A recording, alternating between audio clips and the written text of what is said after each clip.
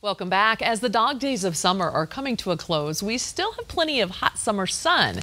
We can't forget to keep our furry friends and companions safe in the heat. We might as well come on over here right now. Daniel Ettinger shares more about keeping our pets safe. Also with us, as you've already seen, is cute, adoptable dog, Ella. So Ella's with us as well. Hi, Daniel. Nice to have you here. Hi. All right, let's tell us, before we get going on safety, let's talk about Ella. What's going on with her? So she's an available and now famous Chihuahua.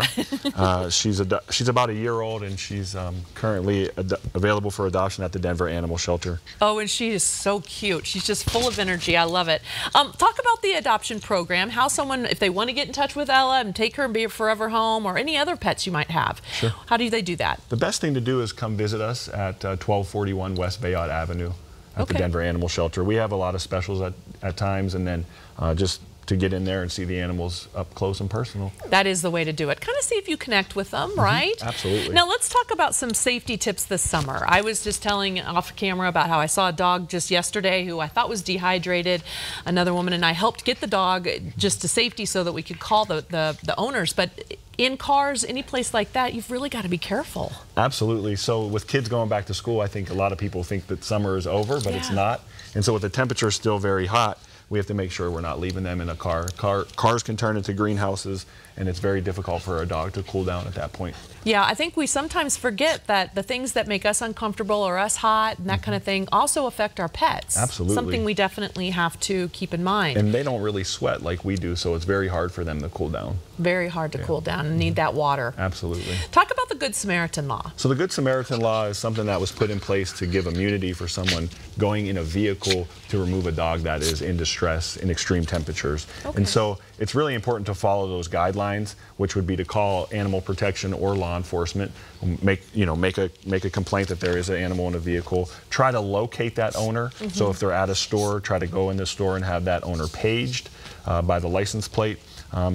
Make reasonable attempts to get into the vehicle if you've done all those things and that animal appears to be in distress. Sometimes people can mistake separation anxiety as distress in the animal. The key factors to look for is going to be heavy breathing, respiratory distress, maybe vomiting, maybe diarrhea. If you are going to go into a vehicle, I caution people that they need to be careful, because the dog could bite them. Yeah, especially if they're in distress already and maybe fearful of just their own health and how they're feeling. That might not be the safest thing for a person to go in as well.